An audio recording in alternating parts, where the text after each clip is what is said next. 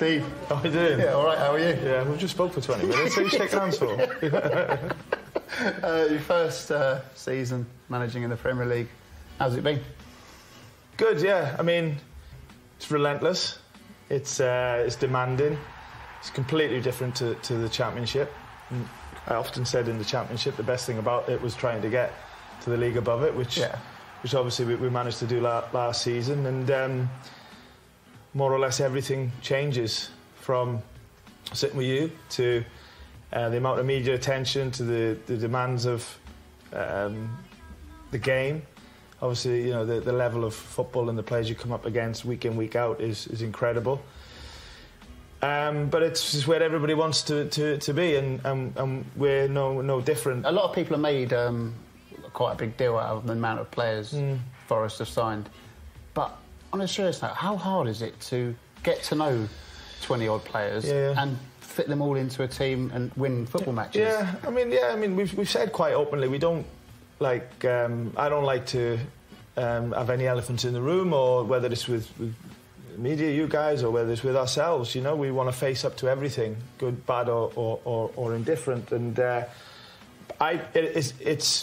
it's been my most difficult, and is my most difficult coaching challenge in over 20 years of coaching. But that doesn't mean it's not enjoyable, and that doesn't mean that you know, we're not motivated. I mean, I have to say, it's a completely unique situation. It can't be compared to anything that's been done before. I find that a massive motivation, because I think like we're trying to do something that's not been done before, and trying to write our own little story with it. So your question is, how difficult has it been for me, or challenging? It's like, don't forget how difficult it might be for the players. Yeah. A player will have joined a club, maybe from a different league, a different country, as expecting to go into a dressing room that's been together, or 80-90% of it have been together, but actually the people sitting opposite them, left and right, have only just joined themselves. You've been coaching since a really young age. Why did you get into it so young?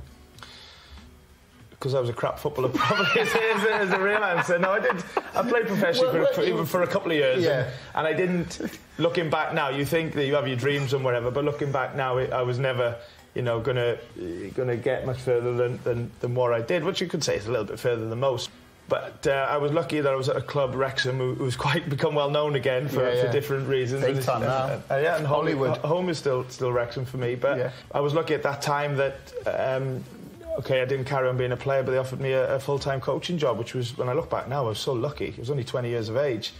And I've worked as a full-time coach professionally at professional level since then. So... But I did fall in love with coaching pretty much straight away. You know, I was still playing part-time football, but I was more looking forward to my next coaching session than my next sort of playing training session. Seriously? And, no, definitely. And stopped playing then. Why? What was what did you love about it so much? Just the essence of coaching and trying to. It was young players then, and just trying to help them and to see the growth in them and trying to get, you know, some development and good returns from them. And I'm a huge believer that the coaching is a profession. It's a craft. It's an art, and like anything in life, you have to do it over the course of time. Yeah. That's not to say that's the only way of becoming a coach. There's, you know, you see some ex-players that just go into it and hit the ground running. But for me, my journey to being, you know, to maybe a decent level of coach has been a continuation of over 20 years, thousands of games, thousands of sessions. Did you never fancy going down your dad's route, because your dad, Keith, was a Premier League ref? No, because if you had a Monday morning like me in school, you know, after a Sky game and a few sort of, I wouldn't say dodgy decisions, but maybe decisions that people didn't agree with, and the stick I used to get, I thought, nah, I ain't doing that. You know, so we're really proud of Dad now. Even we were always proud of him. When you look back now and see that he was part of it and how well he did as a referee, then, you know, it's nice to think about it. Are you a bit more lenient now with refereeing decisions because of your dad, or do you still proper get stuck into them? No, is the answer. No, and neither does my dad, to be honest. No, I think that listen, I do respect referees, and, you know, and I have been on the other side at home and things like that, and so, you know, I do see it. It's not to say that I don't stand my ground, and, you know, and but I do like to think that I have a decent relationship with referees. You've got a bit of a hidden talent. You're double decent on the old guitar, aren't you? I've seen you strumming out a bit of Oasis, Wonderwall.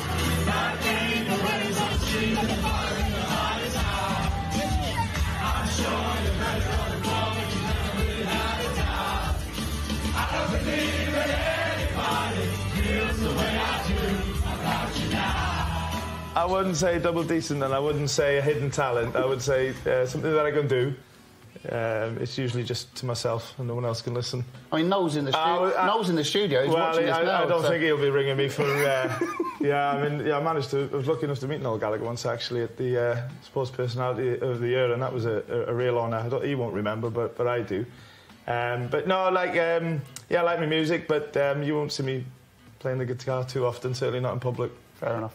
Steve, thank you so much. Man. Cheers, mate. See you, mate. Thank you.